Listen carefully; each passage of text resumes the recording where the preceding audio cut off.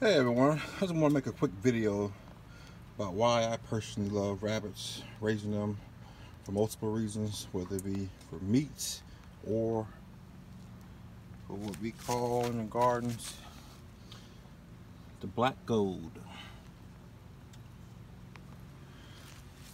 These rabbits have been in this spot here for going on close to a year now.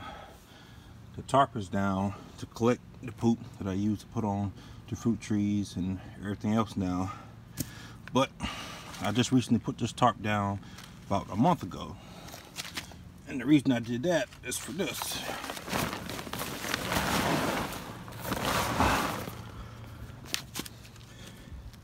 As you can see, this soil here is loose, very beautiful. This is going to be a future site for some trees come spring and summer. I'm looking to possibly put maybe some 2, if not 3 kumquats here. This is about a 7 foot by 4 foot area, so I will try to fit as much as I can in here. Like I said, the soil here is just beautiful. I come here and just loosen it up as much as I can here and there. I take more poop off the top, lay it back down.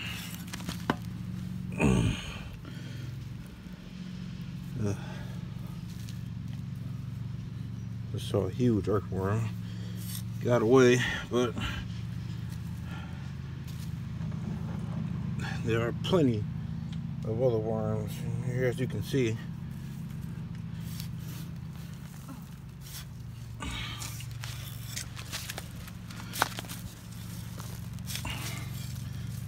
might end up actually putting some more poop down here today and just come fluff it all back up. I'll also come here from time to time and just rip up these roots. Trying to get as much of these roots and stuff out of here as possible.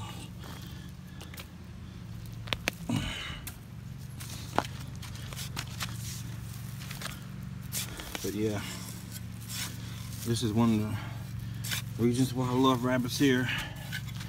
They give you fresh organic fertilizer every day.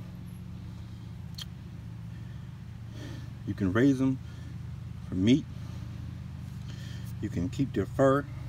You know, there's a multi-purpose animal. I recommend anyone who's doing an organic garden to own them, either rabbits or chickens. And I'm actually looking soon to add chickens here to the backyard myself. And even here, I see all these new baby worms that's coming about. See this come, this area right there, this area a little bit.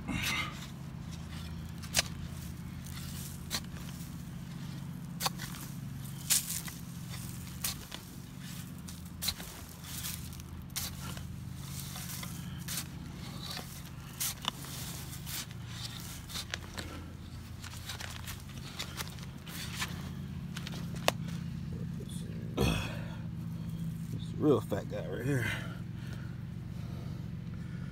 Who needs to go to the bait shop, right? And you want to go fishing, just come dig in your garden.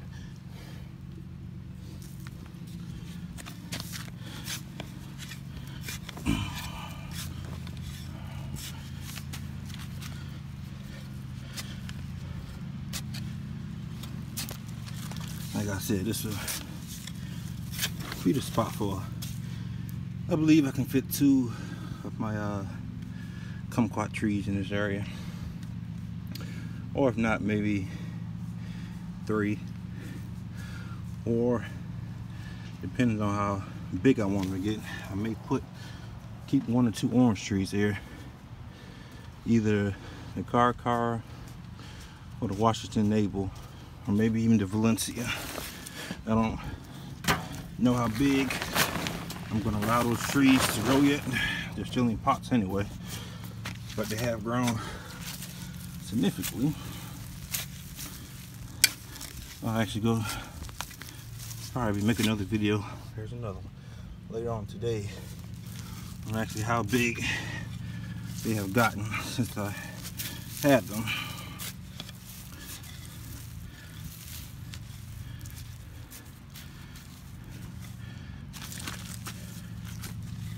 I'm trying to smooth this area back out a little bit.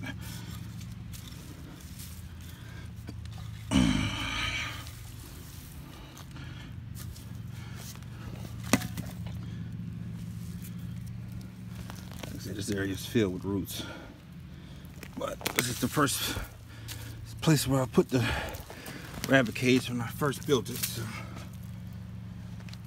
the roots are most likely screaming on this tree here. While you're over here, let me show you the pomegranates. This is the Christina pomegranate. Right down here, about 6 feet. We have this is one of the Afghanistan pomegranates. Both of these have been in the ground for about, this one has been in the ground the longest. Going on about 6 months, I would say. This one, maybe about 5. But yeah, what I'm going to do is go ahead and aerate this ground down here some more. I actually have another area right there that I'm doing that is filled up. That bucket back there, about 3 or 4 pounds worth of rabbit poop yesterday. Spread it all out right there, laid some hay down on top of it, and then covered it with a tarp so that can start decomposing. Give that a few months, so hopefully at least it'll have the ground somewhat ready before spring and summer. Usually you want to, me purpose, I usually try to have an area prepared at least 6 months in advance of me constantly putting composted material down, rabbit manure, stuff like that that can break down and build up the soil. But those couple of months will still do fine just the same. Like I said, I'm going to go ahead and finish aerating this. Give y'all one good look again at all this beautiful, beautiful soil. Like I said, this is about a 7 to 8 foot by 4 foot section. Come spring to summer, I'm going to try to fit as much trees in here, in this area right here, as possible. I'm thinking try to at least go with 2 kumquats. I'm not quite sure yet. Just keep them trimmed like a bush size. Or maybe 1 or 2 orange trees, keep them trimmed as bush size as well. I'm not quite sure yet. This is the area that's close right here to the back porch. This is the reason why I want to put the citrus here, because I love the smell of the citrus flowers. So that's one of the things I would like to see when I first step out, besides the blueberries and stuff there. Yes, I got to trim all that up. I'm just out here doing a little bit of yard work. But most likely, I know for a fact this is going to be a citrus area. What I'm going to do before a week or 2 before I plant anything here, I'm going to get probably about 2 bags worth of warm compost, dump it down there as well. Maybe mushroom compost, most likely mushroom compost. That's what I already have on hand. So throw it down there, mix it up in real good, and let it sit for a while. Then plant everything. Then I'll put a layer of mulch on top once I plant something here. And I'll tell you what, why we're here on the video, let's take a step over here into the greenhouse so we can see what I'm most likely planning on putting.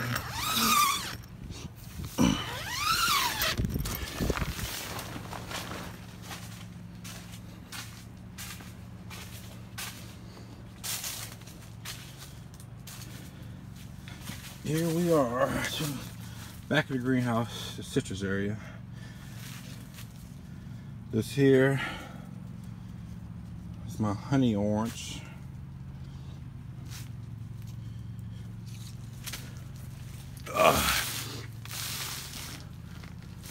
This here is the Nagimi Kumquat from Mackenzie Farms, next to Florence, South Carolina.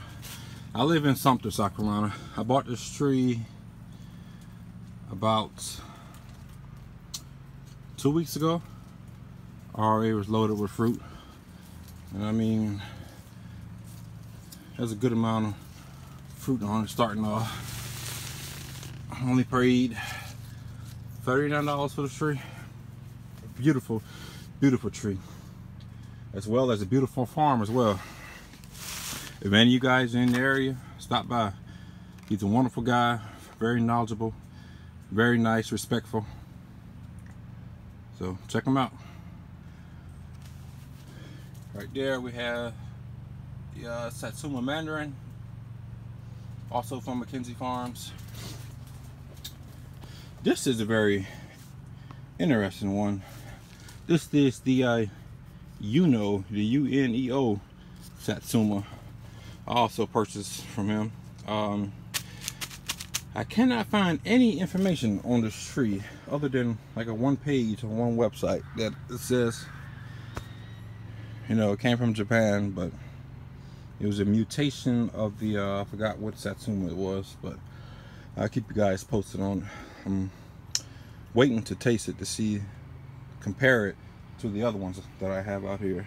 So that's gonna be, hopefully it starts blooming next year. It's put on a good bit of new growth since I put it in the greenhouse, which was only about three weeks ago.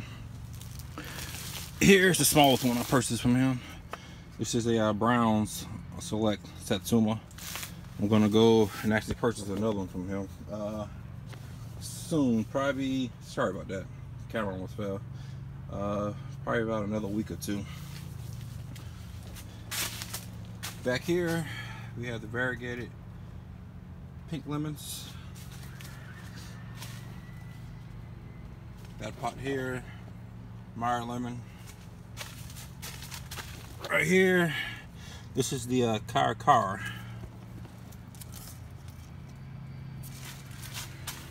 It hasn't grown as much compared to the others, but there is new growth coming out. Here's a Calamanian orange. It's blooming pretty good, new growth. Doing pretty good. Here's another Calamanian that is just shooting up. And this is the one that did the most growth out of all of them. This is the Robinson Navel Orange. All of this right here is new growth. This tree took off. Here's the Valencia Orange. It also took off pretty good.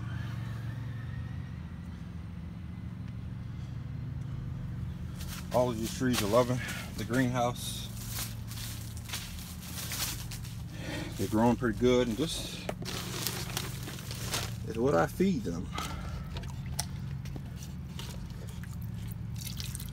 This is a trick I got from Lead Farmer 73. It's banana water. You chop up the banana plant, soak it in water. I actually added a shovelful of rabbit manure as well. So it's like banana water mixed with compost tea. And I added a splash of 511 that I usually do when I come out to do the watering. I stir that for at least 30 seconds, get everything flowing and moving, and I go ahead and water everything. Right now it's about 94 degrees in the greenhouse. So I'm gonna probably give everything a little small watering, just maybe like a cup full. So that should last them throughout the day.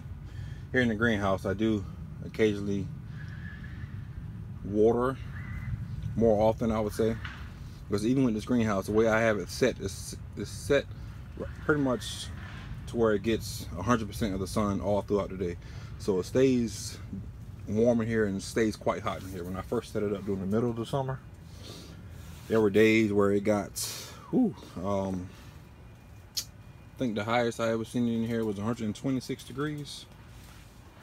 So yeah, definitely got to keep it cool. Find some way to just keep it cool in here. Besides opening the windows. Opening the windows seems to help pretty good though. There's really no other need for anything else. This is the one with the windows on both doors.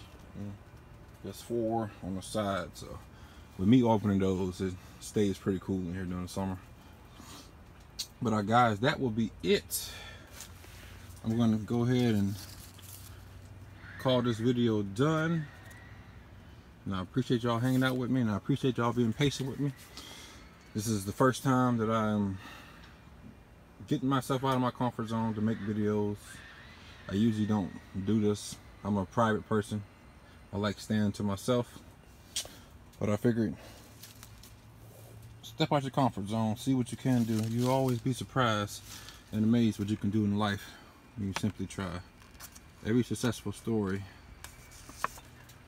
always started out with someone trying something, right? But once again, you all, I appreciate you hanging out with me. Have a blessed day.